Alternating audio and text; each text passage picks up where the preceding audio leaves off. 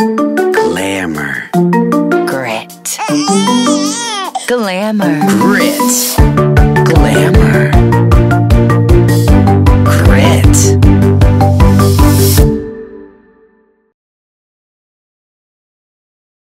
Fundraising isn't about raising money. It's about raising hope.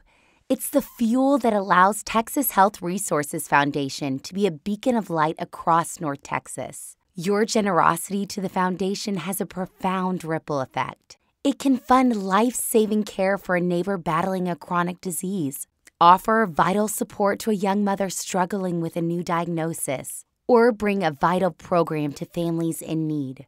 Your contribution, big or small, has the power to open doors for our underserved neighbors. Will you join Texas Health Resources Foundation in providing hope to families? Your generosity will make an undeniable difference in the lives of people in our communities. To donate, please go to texashealth.org/foundation. You guys, I am stopped all the time and I get the same question. What boots do you wear? Well, I'll tell you right now, it's an easy answer and it's always going to be the same. Tecovas. They are the comfiest boot, the best looking boot, and they last the longest. I've tried them all, trust me. There's amazing boots out there, but Tecovas takes it to the next level. Whether you're a cowboy, a longtime rancher, or a first-time boot buyer, Tecovas has the answer for you. I personally shop in the Fort Worth Stockyards location, but you can go online to tecovas.com, Tecovas.com, and check out all the boots for yourself. You won't be sorry, trust me, as a longtime boot wearer and somebody who likes comfort on their feet as much as they like to look nice, Tecovas is the answer. So don't waste any more time. Get to tecovas.com, buy you a pair, and then show me them online so we can compare. Because I've got most of them, but I want to see you guys rocking them too. You'll thank me later. Tecovas.com. Don't waste another second. Okay, guys, welcome back to the Glamour and Grit. It's Monday, so you know what that means. Celebrity Monday. In this celebrity, I am freaking out so hard. It is like... I'm dying. Like, truly dying. I can't.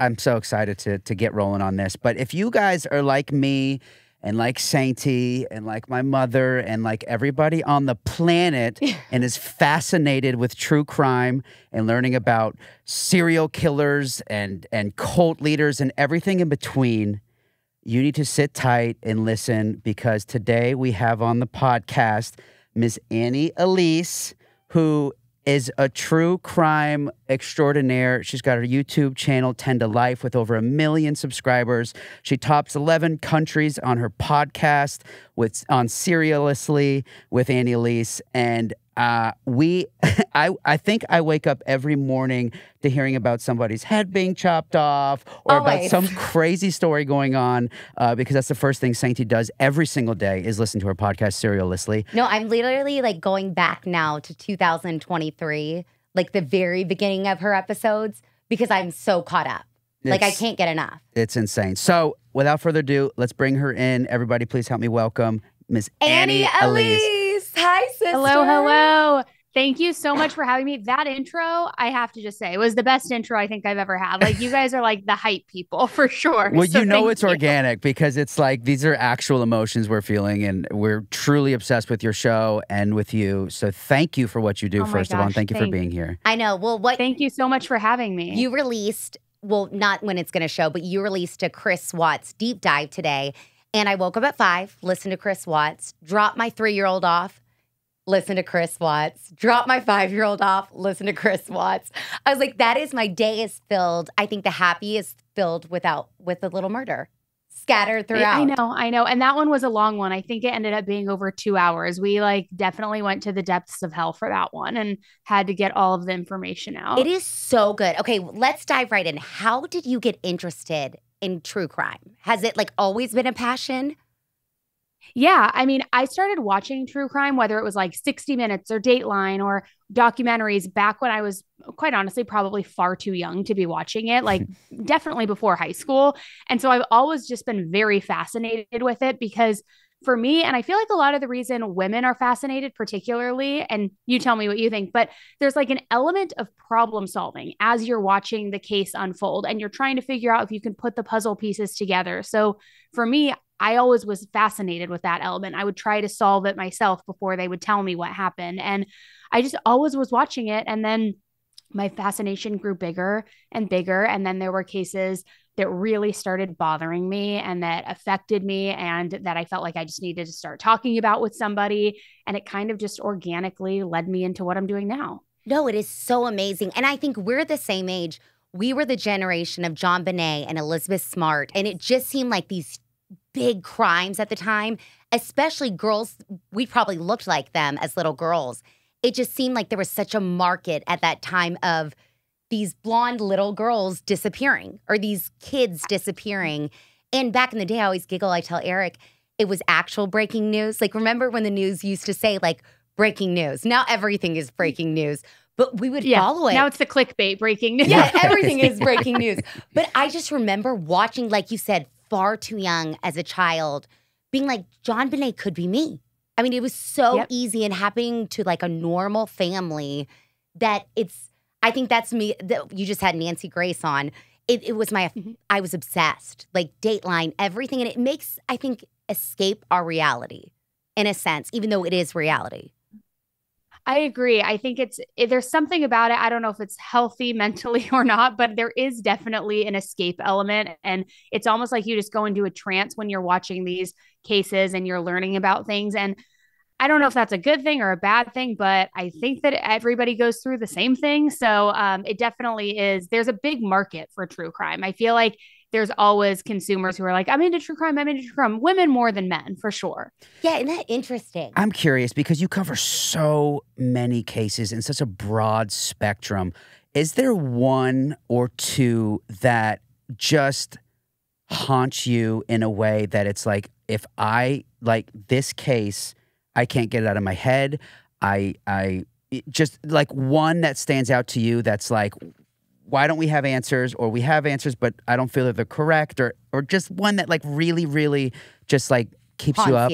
Because I know there. Yeah, the one that I definitely don't think we have the correct answer on is Casey Anthony. I mean, through and through, forever. That will be. I mean, she's guilty, obviously, but the one that I would say keeps me up at night, it's the baby Brianna case. And if you're not familiar, I highly recommend not Googling it, because I remember when I first started covering true crime professionally, I was getting so many requests to cover this case. And so I started looking into it. And usually a case turnaround, including research, recording, everything, takes about 3 weeks. It took me 4 months just to finish the research because I could not stomach it. It's any cases involving children are especially awful. You guys are parents, you know as well. I'm a parent, but this one is one where it's so difficult to wrap your mind around how truly evil people can be. And in this case, you had the mother involved, the uncle involved, the boyfriend involved, and this young girl literally was an infant. She was days old, and the things that they were doing to her were just atrocious. There was never a single photograph that was taken of her from like a loving parent or friend or anything like that. So much so that once she was in the morgue, they photoshopped a photo of her that didn't have any bruises on it or any markings, just so that there would be an actual photograph of her that would live on. It's one of the most vile and heartbreaking cases I've ever covered. Is it hard for you sometimes to turn that part of your mind off when you're with your children? Are you kind of having always on do you know what I mean? Is it like the investigator mind and then the mom mind? I think it's a balance. I mean, it's hard for me to turn it off in the sense that I'm definitely a helicopter parent. I am like watching every single thing. I'm probably hyper paranoid about things that I don't need to be, but I think that just comes now with the nature of being exposed to how much evil is truly out there. But I have been able to figure out a way where when I'm done for the day, I'm done recording, I'm done researching. When I go home, I just really try to be present with my kids and my husband and compartmentalize everything and just shut it off. And I don't know exactly how I do that. It can't be healthy. And I talked to my therapist about it, but I try to just compartmentalize everything and just be present and turn off all of the noise around me. No, I can't even imagine, because there are some times when I'm listening to you where like I truly can't get that case out of my mind, where it's just like I want more, I crave more. I like look forward. I think it's Thursday where you do the updates. And I'm like, I'm ready for an update. Like, I just like, you really can't get it out of your mind, especially the unsolved when you're like living in time or the case keeps getting pushed back or things like that. That has to be so agitating for you, especially when you're ready to like close out a case and then the court like gets pushed back or something. Is it like such a pain in your rear when it comes to lining up your episodes and stuff like that? Because we always are like, oh, this is going to go out in November. So you're like, okay, this court case is going to happen in January. Hopefully we can get the update by. Does that just kind of drive you nuts, stuff like that?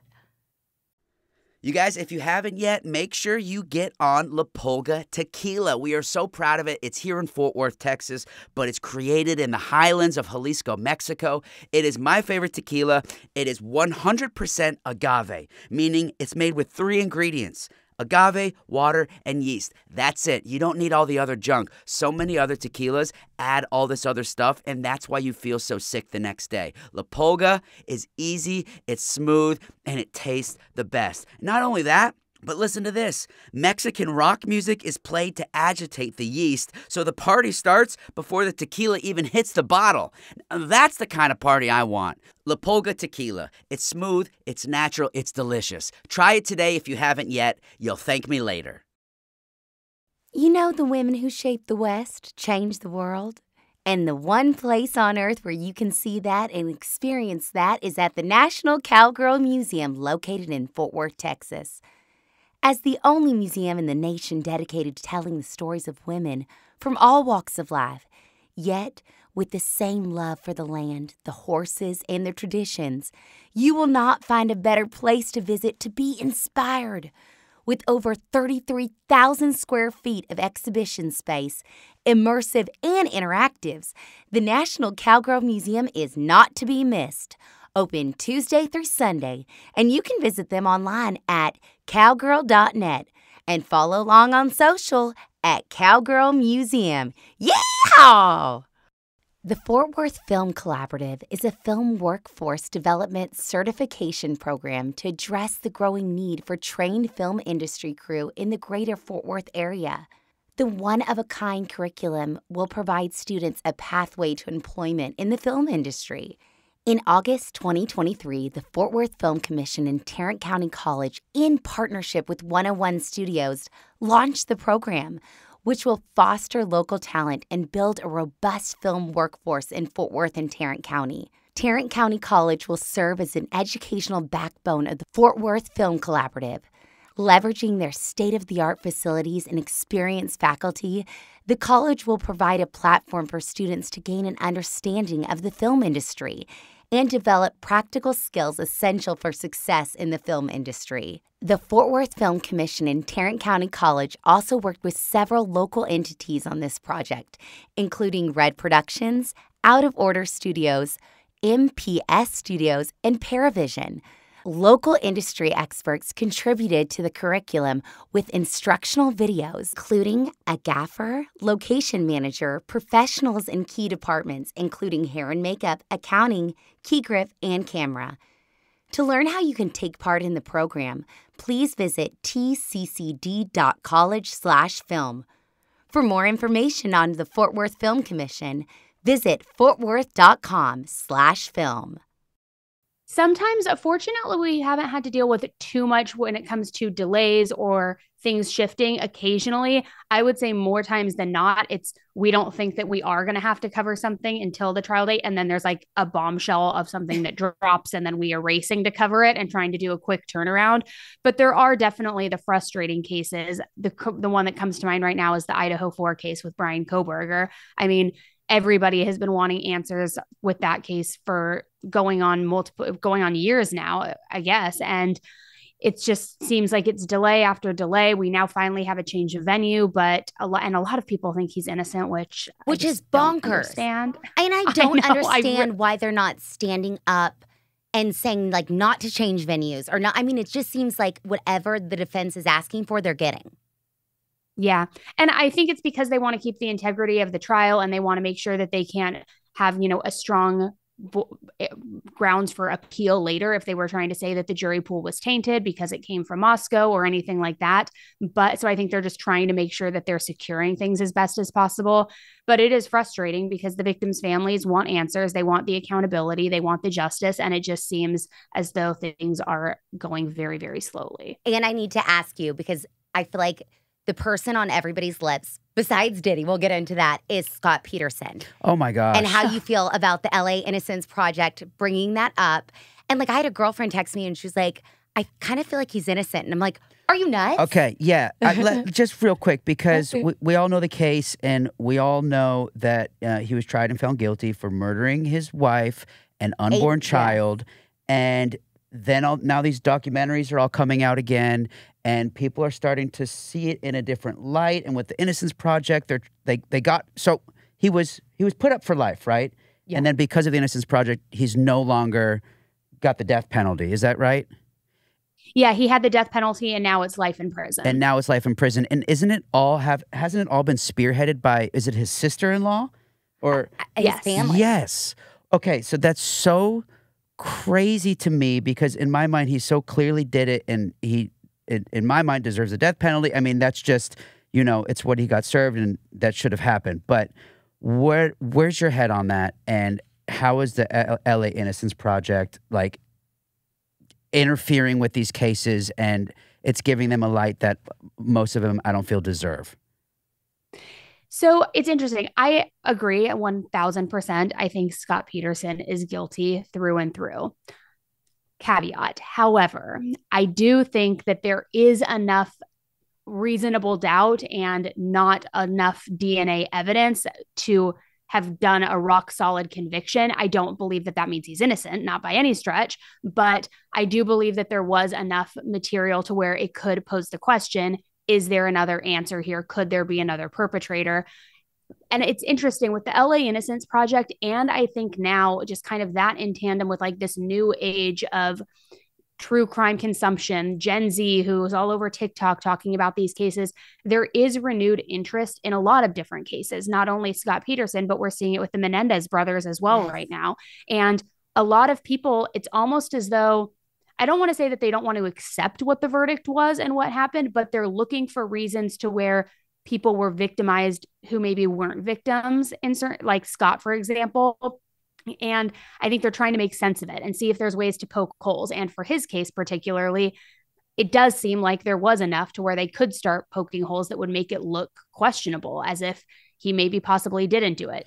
Do I think that that's the case? Certainly not. Well, and what we're now seeing is the original, I feel like, podcast Serial, where it kind of all began. I think his case is they're trying to get it back in, I think, January or something like. And I'm like, Adnan. Yes, it's crazy that you kind of think it's done, that something can like come back to life again, but then we can't figure out freaking John Bonet. Like, that's the part that's insane to me. I'm like, we can figure out every other case under the sun, and then one that seems like it should be so easy to figure out. Do you, since you brought it up, do you think it was the dad, the brother, or that mysterious DNA that was never, like, that was found in the underwear or something? Like, do you think somebody's still going to be one day found to be involved, or do you think that person's probably passed now? I don't think it's ever going to come to light. I would be happy if it did. That's always my answer. If somebody's like, if you could have dinner with somebody dead or alive, who would it be? I'm like, John Bonet. I'd ask what happened. Yes! Like, wow. 100%. But I don't think we're ever going to get those answers. My gut tells me that it had something to do with the brother. I think the mother was covering something up.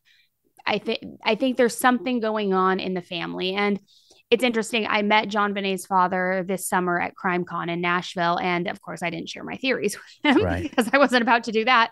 But he's very much still vocal about the case and about trying to possibly get answers and raise awareness. And it's my belief that the answers lie closer to home, but I could totally be wrong. That's just what I think. What's CrimeCon?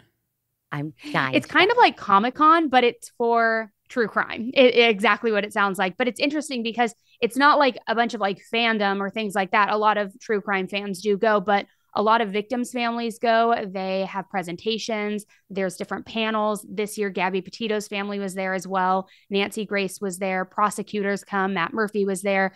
News Nation. I mean, and then a bunch of podcasters as well. And so it's a time to just kind of like meet each other, share cases. I did a live episode while I was there as well. And I had Dr. Leslie on with me. And we talked about like all the different ways to spot a psychopath. And you're just meeting a lot of different people and like-minded people in the space. Wow. Eric, did Casey Anthony show up? No, I think if she showed up, she would have gotten the crap kicked out. Oh, well, and on accident, we have to tell this story. Eric's brother's best friend slept with Casey Anthony because they live in West Palm, and he did not realize it was her. One of his friends, yeah. One of his best friends. Wait, before or after? After. Are you? Because she lives down in South Florida. I'm from West Palm Beach, Yeah. and so she's down there. And yeah, my brother's friend went on a couple dates, and they slept together, and then he found out it was her. Can you imagine? Oh my God. It's just unbelievable to me. I know every time we go visit his family, I always kind of have one eye open, like looking for her. Because I just would love to see her as like such an anomaly of a human. I just want, and it's like, what do you say if you see somebody like that in the wild too? It's like, do you talk about it? Do you act normal to them? Like it's well, it's like when OJ was around, right? Like it was like he was doing all these interviews and living a great public life again. But it was like, you're a killer. I know you're a killer. It is so, okay, going back, and it sounds, because obviously we are actors, when you become an investigator and true, like, how does that begin where you start making like a living for that? Are you under like a management? Like, does families hire you? How did it like all really begin when it comes to that? Because it's like we have like a union in a sense for actors. Yeah. So when I first started, it was completely just a side hustle. It was unpaid for the most part until I really started gaining traction. Then the first time that you start really making money is when you're monetized on YouTube, and then you make money through the AdSense. But I'm not under a management company. In November 2022, I signed with WME. That's my agency. And so they help facilitate different partnerships and different deals.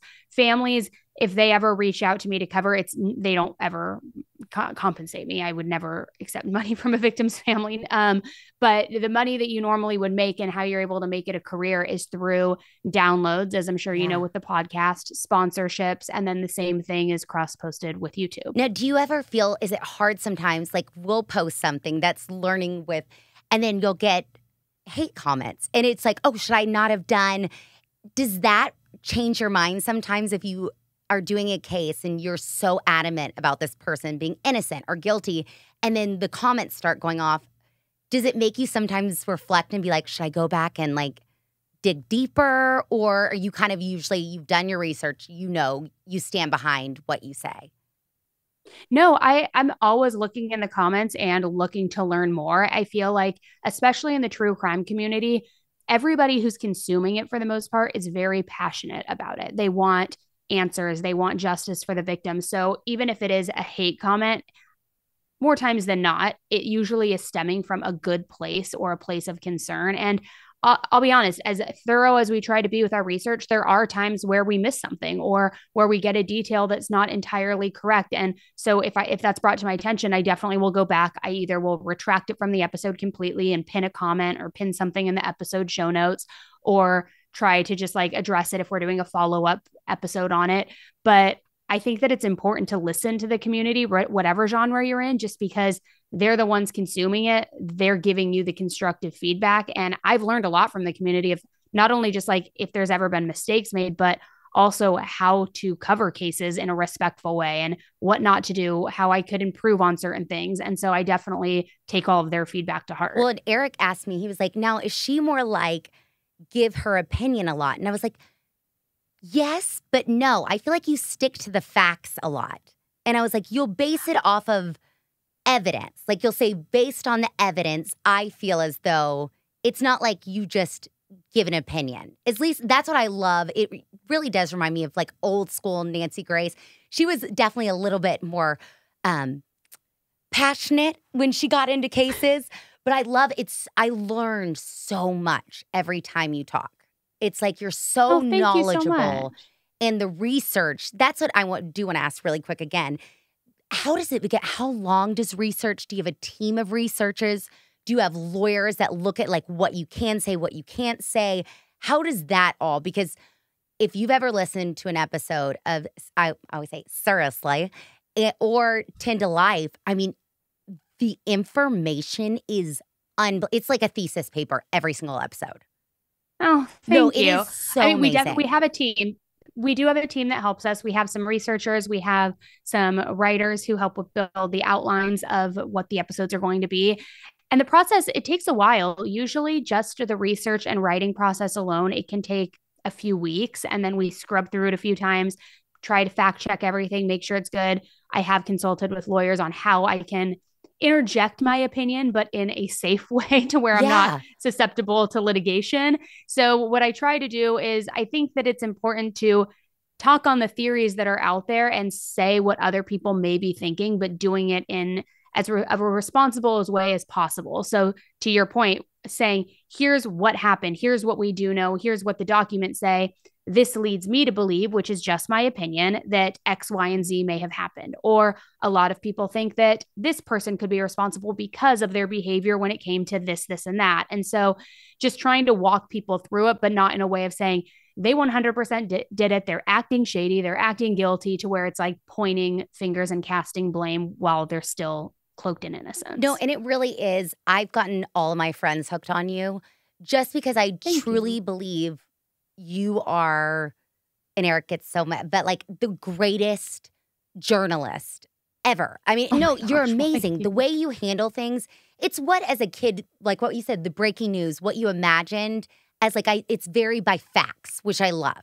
It's you leave like you're watching a case and you're not watching, defense lawyer, the arguing. It's like, here is everything. This is all you need. Like, I feel like everybody needs an Annie Elise after, what do they call them? The people that decide the court case.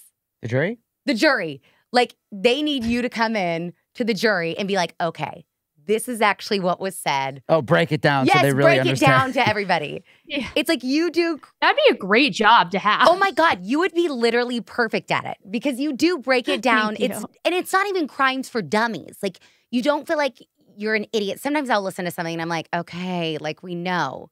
It's just, you're so effing smart. Sorry, that's why I was like, Thank you. I really appreciate I that. giggle. Your publicist or your sweet Ben Bishop, I adore him. I was like, I really have just gone on and on and on being like, I have to talk to her. I need to, like, you've been on my bucket list because I just think it's so fascinating what you do and so hard. And I just don't think people realize that, how much you probably have to do. I have a question. It definitely is a full-time job. When I had quit my job in fashion to pursue this full-time, I made that promise to myself of if I'm gonna do this, I'm gonna put my whole heart into it. And so I'm here today, as you can see in the studio. I'm here every day, Monday through Friday, 8 to 5 usually, sometimes on the weekends if needed. And I just really want to make sure that I'm doing these cases justice and putting my all into them. And so it's a grind and it's a lot of work, but it's also just extremely rewarding. At CrimeCon, I had so many different victims' families come up to me saying that they appreciated the coverage, or how did you get that detail? They never even said that in the courtroom. Like, thank you for that. And hearing them say that and vocalize their appreciation, it just is such a good reminder of, even on the long days or when I'm tired, why me and the team are doing this. That is literally what I was thinking. I was like, the response you must get from the victims and their families your heart just, it must explode just from that alone, knowing that you're touching them in such a way. Because I feel like I'm involved with the family listening to these cases and I'm like fighting for them and, my heart's going on. I can't even imagine the emotion you must be going through. And then to get that sort of feedback and that response, that's incredible. How long have you had 10 to Life and Serialously? Like, how long have they been running now? I know it's been a while. Yeah, I started 10 to Life in June of 2020, and then I started the podcast in April of 2023. So that one is definitely newer. Okay, amazing. Do you ever feel, because I don't know if it's the actor in me that just like wants to like interview and talk to, the killers and all these like insanely crazy people that are doing these crazy acts, to just like try to get an understanding of mindset and upbringing and whatever I can to like really understand who they are. Do you ever get the chance to like go into the jails or go into the prisons and talk to accused criminals? Absolutely. It's something that we're trying to do more of. It's just been difficult logistically, given my schedule here and my kids, and trying to find the time to do that. And there's such a process going into it as well. You have to build the relationship, build the rapport, then get the credentials to go in, get on the approval list. But there have been people who have reached out who are incarcerated. One recently who reached out and wanted me to interview him was Wade Wilson, the one who has all the tattoos on his face. We had the whole call set up, and then he got put into not solitary, what was it? Disciplinary confinement. And that was right before his sentencing. And then he was transferred. So he recently was transferred a few weeks ago. So we're trying to figure out how we can make that happen. But yes, it does happen. And it's unnerving, to say the least. I can only imagine. And so when they reach out, like in his case to you, is it to try to get his story told? Like what does he want to benefit from getting to chat with you? So he wanted to have the conversation initially before his sentencing, but his plan is to appeal, saying that he had ineffective counsel and that there were certain things that they didn't bring into the trial that could have been, circumstances that weighed differently on the jury. He also has a GoFundMe for a new legal team. And so it's my belief he's trying to form that to raise money, which I am not in agreement on. I'm not on board with that. So my plan going into it is to give him the floor, let him share his side of things, come back with my hard-hitting questions of, okay, well, how are we going to negate this, this, and this? And you said multiple times you confessed to what you did. So like, well, how are you changing your story now? And just have that conversation. But it's interesting because with him particularly, there is a whole slew of people out there that truly believe he's innocent, mainly women, because they find him attractive for whatever reason. And they're like fangirling over him. But it's now almost become comical and a circus of a sense, because he's having his jail phone calls released every single day on different platforms where people are listening back to them, where he is trying to like schmooze every single female who is reaching out to him and contact him, trying to get money, have money put on his books, plug his GoFundMe, all of these things, to where if you ever hear these calls and they're all over YouTube, it just is so crazy because he's playing women, he's playing men as well, talking about baby this, baby that. And it's just so narcissistic and calculated that to me, it's like, it's very obvious what kind of person we're dealing with here and what their true motives are and what their intentions are by getting their story told. Whereas a lot of other people are fooled by his mask, I think, and think that he actually is innocent. Unbelievable. Is there anybody who is incarcerated right now that you truly believe is innocent and are trying to or would like to help bring justice and help, kind of bring more light to the case and hopefully try to get some answers out there to, I don't know, give that person like a second chance or a better chance? Not at the moment. Okay. Yeah, and I feel like you deal a lot of the time with murder cases, which I feel like is more so black and white. Black and white. Yeah. Instead of like the Kim Kardashian effect, where I feel like a lot of times she's dealing with like weed or that kind of thing, not as much like murder. Right. Which is things like that. A lot of people right now are trying to work to see if there's opportunity to get the Menendez brothers out. And there's a lot of people advocating for their innocence or saying the time they have served is enough, that they were victims. I'm not necessarily on that train. So, but there are a lot of people out there who believe that. Well, it's interesting. We were just fighting. Well, I was debating with my producer right before this about the Menendez brothers, because he was like, well, he asked if they were female, do you think they would be out of jail? And he was like, because look at Gypsy Rose. And I was like, well, she didn't technically murder her mom. And I feel as though even though it was in defense, like they said theirs was in defense, it's not like the dad was lunging at them and they were defending themselves. Like, I think that can be a very different case. Yeah, but Gypsy Rose's mom, wasn't she just asleep when the boy, she got stabbed up in her sleep. So that wasn't in defense. Yeah, but she didn't do it. So no, I think she convinced somebody else to do it. That she got out more like that. Do you think, has there been other people, and I should know this, besides the brothers that really, and I think their cousin, that they were sexually abused by their parents? And do you think another case? Or no, like are there more people besides the two of them and their cousin saying that they were abused by the father? By the father. Oh, some of the guys who were in Menudo, I believe, have come out and spoken out saying that they were abused by him as well. But and I haven't done enough research specifically to those claims yet to say for certain or not. But from what I have seen, I haven't seen any concrete evidence or proof of that. That it's claims, and a lot of the claims that I believe the brothers made were after the fact, after they had read books on abuse and things like that. And that's not to say that it's not true. It certainly could be true. I just think that there is a big gray area. So until more information comes to light, I feel as though it would be hard to just jump on the bandwagon of saying they should be released. They are innocent and they were victims and all. And I keep saying, well, then you should have kept the mom alive. If you wanted somebody, I mean, it's just two guys against their word who are criminals and like an abusive case. No, it is so, I feel like my brain would be going nonstop if my brain was your brain all the time. Like, do you ever? It is going nonstop. I mean, truly. And do you always feel like your email, like, is there somebody updating you with do y'all like take on, say one person takes on that case, one person takes on this case, or is it kind of everybody working all the cases all the time?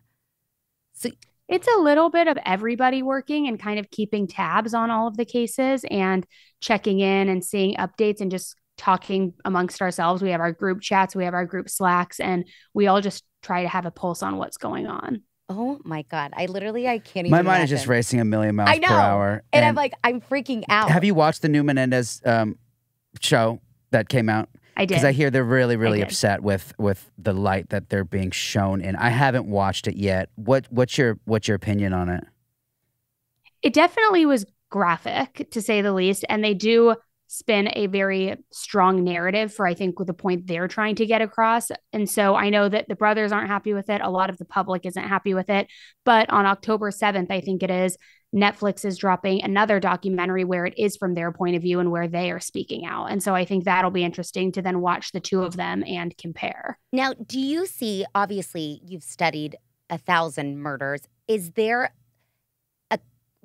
commonality between all of the sociopaths? Like, is there something you kind of see where it's like that person, no wonder they ended up being a serial killer, or no wonder they ended up murdering their family? Is there something, or is it just like random? You know, there's not really a blueprint for it. I mean, I would say more times than not, if it is a murderer, there is some sort of level of narcissism involved, but there really isn't a clear-cut blueprint. I know a lot of people think usually, okay, if they were younger, they must have abused animals or they came from a broken home or something like that. But we're seeing that that's not really the case with everybody. It's not as predictable. No, well, and look at Scott Peterson. It seemed like he lived such this perfect little life. And I think that's why it's so hard for them, if they do believe he's innocent, to say he's innocent. Because they were like, he had a great life. He had a great mom and dad, great sister. Like, why would he do this? And they just snap. Do you think a lot of time, too, it's when they do snap? Scott's case, I believe, obviously, because of the affair. I think he just wanted out of the life that he was in. Do you think most of the time there's a reason why they snap? Or is it kind of 50-50? Sometimes they just like have a psychotic break, and then sometimes there's another reason why they do the things they do. I think it depends on the case. I think that sometimes it could just be a psychotic break. And I think in a lot of those cases, that's when we see overkill or something that's very extreme. But then we see other cases like Peterson or like Watts, where it seems like maybe there was another factor in there. For Peterson, it was he didn't want a baby. He had this woman, Amber Fry, who was very interested in him. He had all of these things. With Chris Watts, it was Nicole Kessinger. He didn't want this other baby that was on the way. And I think that that was the factor that made him, quote, snap. But then you see other cases where there is clear overkill or premeditation or thought. And I think that's definitely more markings to indicative of a true psychopath. Now, with your friends and like people around you, are you always kind of looking at like signs if like somebody be like, oh, or if your friends are dating somebody, especially like we lived in LA and New York, I'd be like, oh, they could totally be like a psychopath, or they are like, are you always kind of watching like for signs of like people doing that? Definitely look for the red flags in people 100%. But I would say more times than not, I'll be with my husband somewhere, whether we're at an event or at a hotel or somewhere. I'll be like, there's probably 1,000 people here. how many of them do you think have committed murder before? Or how many this? And I usually try to think more statistically like that rather than like trying to sniff out somebody's characteristics or spot it. I'm just like, am I amongst killers right now? Am I amongst a rapist right now? Like, and I think statistically what the probability of something like that is. Oh, and I bet it's high. Is it high? Crazy. Like, I mean, if there's 2,000 people in your hotel, are the odds pretty good?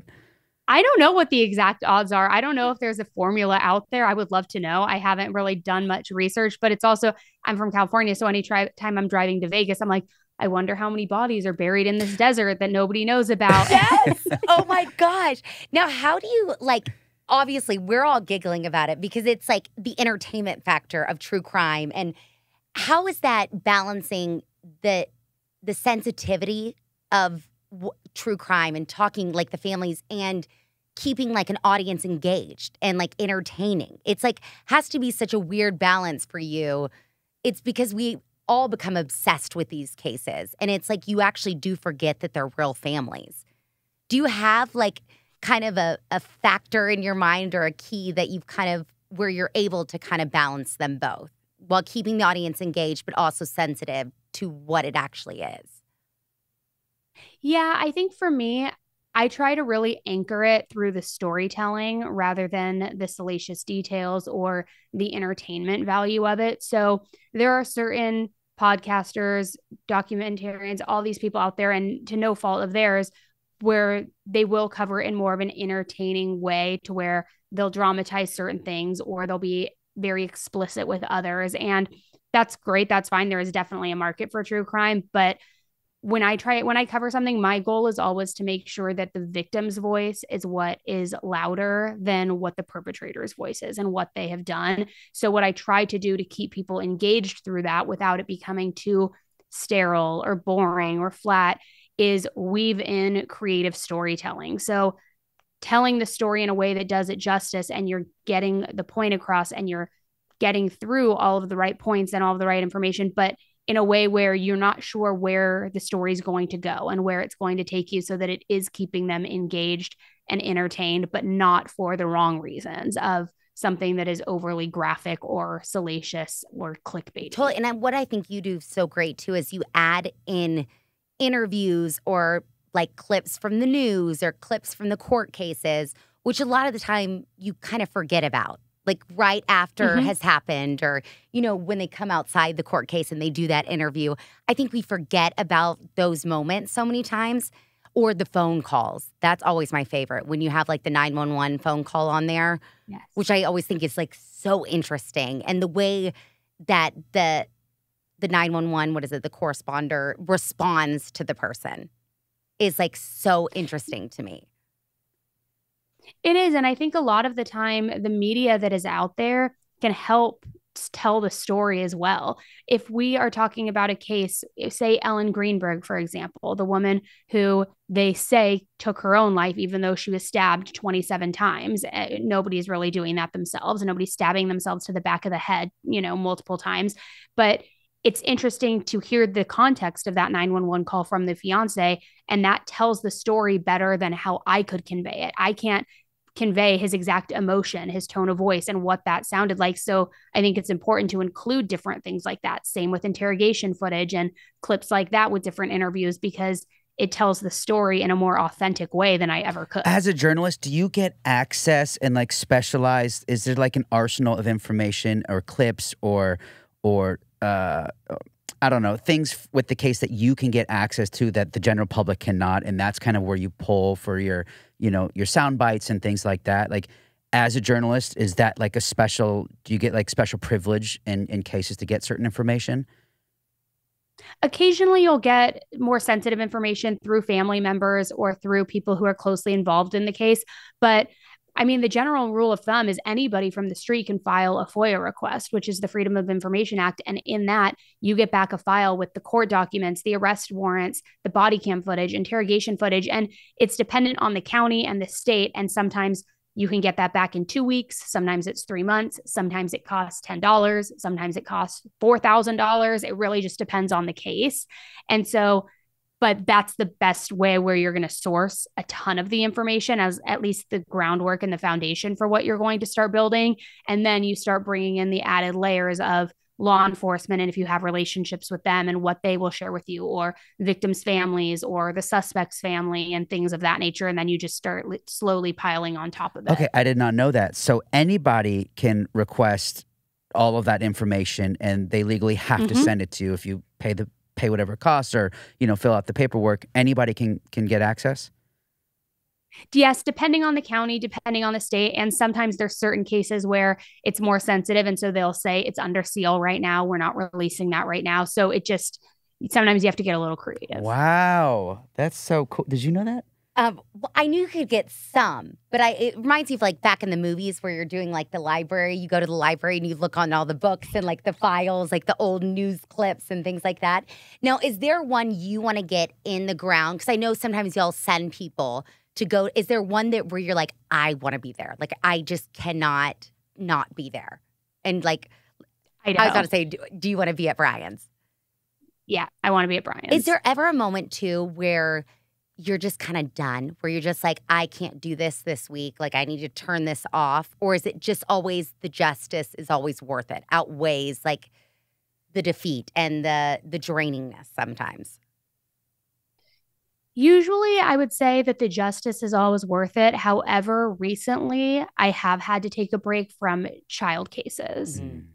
I didn't cover them a lot or something very regularly, but probably a handful of them every couple months. And it started to weigh heavily on me because it's been a few years of doing that now, to where I needed to just take a pause and step back and take a break from those kinds of cases, because I noticed that it was starting to affect me a little bit more than I would have liked, especially when I would go home and be with my kids. So if there is one that comes up where I think it still needs to be talked about, a great one is the Madeline Soto case that is going on right now. She's the 13-year-old little girl who was killed by her mother's boyfriend. And before they even found her body, when they seized his phone, they found thousands and thousands of graphic images and videos of him with her and abusing her. And it seems that the mom may have known more than she was letting on to. So as much as I don't want to talk about it because it's a difficult one with all of the details that were involved, it's in the news right now. And it's like her story does deserve to be heard. And her mom, if she was involved, should be held accountable. So it's just, I kind of just figure out a way to internalize and stomach it and push forward if there is something where I feel as though it's going to bring value. No, when it is so true, because sometimes I'll listen, and because our kids are around the same age, especially when it's littles, you're just like, it's so insane in your mind. Like, our kids can drive us nuts, but then it's like, how can you snap? Or how can you be abused? I mean, it's such a mind fuck. It really is. When you listen to stuff like that, you're like, it's so crazy how sick people are. Now, do you have like a goal in your mind, that's something you're like, okay, I'm striving for this, or just keep on being like a warrior of justice? Or is there something kind of in your mind that you're like, I will be so satisfied one day? There are different goals. I think there isn't like an end goal for me necessarily. I always say I'm going to do this until the wheels fall off, until everybody cancels me or turns against me. Like, I'm going to keep doing this. But there's more short-term goals that I would say that I've set, such as different partnerships with foundations and charities, possibly creating our own that helps victims in the future one day. We're working more with families one-on-one with documentaries and different production companies to get their stories told on a larger platform and a larger scale. So I would say the overall goal is, of course, bringing awareness and helping these families receive justice for their loved ones. But maybe the answer to that is doing it on a wider scale and a bigger scale, to where it can be more impactful. And one of the foundations that we've worked with in the past is CRC, the Child Rescue Coalition. And we haven't announced it yet, but we're going to be doing a formalized partnership with them. And they are incredible. They build and use so much technology to catch online predators, and they have been working tirelessly at developing this technology. So my goal is, as another short-term goal, is to partner with more organizations like that, where we can help raise money and fundraise for them, so that hopefully more systems get put in place so that there are less victims in the future. Well, and I would do anything in the world, and I know it's going to happen. It's like, you to have a live show on Netflix or Hulu every night, just kind of how Nancy Grace did back in the day, just to see you, like updating you. Because even my mother-in-law, what was she? She was working for Child Protective Services, and she went through one case and she had to quit because she was like, our system is so messed up. Like, these two boys were abused horribly and they got given back to their abuser. And she was like, that was it. That was like it in her mind. She could not handle it anymore. I mean, and I think so many times we see that is that, you know, our system, we see it in our hospital system. I mean, everything is, there's such a formality with things that if they do check, they're going to be given back. Or they're going to, you know, it's such a hard, like I said again, it's a mind fuck. It's like we all try our best, and people like you and the foundations are like the reason why I think most people keep going. Yeah, it can definitely feel, it's easy to feel defeated because when you do have that inside look and you peek behind the curtain of the systems and you see how truly broken it is, it can feel as though, what can we do? Like, if they can't get it right, how am I going to help with something like that? And I don't know what the answer to that is, because on one hand, you have these systems that are built in a way that there are always going to be abusers who are getting away with it. But then on the other hand, there's people who want to help. The compensation levels are so low for those positions, so people can't afford to help even if they wanted to, unless it's a passion project. So you're kind of in this weird gray area of what's the answer and how do we solve it? And there have been incredible things over the years that have helped, such as Amber Alerts in place and different things like that, or Kaylee's Law, and all different things that where there are new systems that help, but it's never enough given how much evil is out there. It seems like you're always chasing your tail. Now, what advice would you give any kind of true crime aspiring content creators out there who love what you do and, might feel motivated to get involved themselves? Is there anything that you might say to those people that just might, want to dip their toe and really try out what you're doing? Yeah, I mean, I would say definitely don't wait for the perfect time and just jump right in. There are a lot of great resources with different cases too, whether it's through Facebook groups or sometimes even on Reddit, if you're on the good side of Reddit, not the bad side of Reddit. Scary sometimes. Yeah, not the scary side of Reddit. But there are a lot of different resources where you can get information, start gathering information. And I would just advise anybody who is planning to do that to decide what your point of view is going to be, and almost what your, as cheesy as it sounds, what your mission statement is with yourself of how you want to cover these cases and bring these cases to the platform and to different attentions. And then I would just say start. Don't wait to have the right equipment. Don't wait to have anything in line. Just get going and the rest will come. Unbelievable. Well, I am such a fan. I know. I'm so still freaking out. Yeah, I'm so grateful that you came and chatted with us today. And please keep doing what you're doing because we're all obsessed with it and we're rooting for you. And we just want to see you keep going because it's so entertaining for us, and our entire family is our fans as well. So we're really, really grateful to have you and for what you do, and for what you do for the victims and bringing light to so many cases. Before we end each episode, we love to ask our guests. And don't log off because I do have a question I have to ask you off air. Sorry, man, but I had to ask you off air because I've been dying to know. Okay. We just like to ask our guests what their glamour and their grit is, either of the day or the week or something in their life right now, something that is positive and they're feeling good about, and the grit kind of being something that's like either weighing on you or something you're working through, or kind of you're up and you're down at the moment. I love that. Okay, so let me think. My glamour would be, we're currently on our live tour. So I've had the opportunity to meet so many viewers and listeners in person and hear their stories directly from them and meet them and talk with them and connect with them. So that has been incredible. And it's my first tour and it's just gone great. And so I love connecting with the community. So that would definitely be the glamour. Wait, before you get to the grit, where can people come see you on your tour? Where like our city's coming up? Orange County's coming up, Salt Lake City's coming up, and Denver's coming up. And then that's a wrap, I think, for the rest of this year. And then we'll figure out more cities next Yes, year. I want to come to Amazing. Dallas, Fort Worth so bad. I know. I've got Texas on the docket. Everybody keeps telling me, I'm like, Texas and Florida, everybody's like just flooding me saying, come. So hopefully. Oh my God. Well, Fingers I'll crossed. talk to Ben because I have a couple contacts so we could get you in big theaters because I feel like people would go bonkers. Perfect. Oh, there's no question. Sorry to interrupt, but I just Yes. because I know people are going to be No, excited to come see that's you. fine. No, I love that. Thank you. I'm trying to think of my grit. You're like, do you see my job? This is my grit. I know. There's so much of it. Shoot. Oh, I know. I had an appointment this morning. So as lame as it sounds, my grit is that I wasn't able to drop my 2 kids off at school today because I love dropping them off at school. It's like the highlight Me of my too. day. Me Oh too. my I God, can that relate really so much is. to that. Oh, Annie, Elise, yeah. we adore you. You're amazing. Stay on air really fast Thank because you. I actually have to ask you a question. Yes. Thank you so much for having me. Thank you. If you haven't yet, go to her YouTube channel, Tend to Life, and listen to her podcast, Seriously. Seriously. You won't be sorry. No, you won't. See you guys Friday. Glamour. Grit. Glamour. Grit.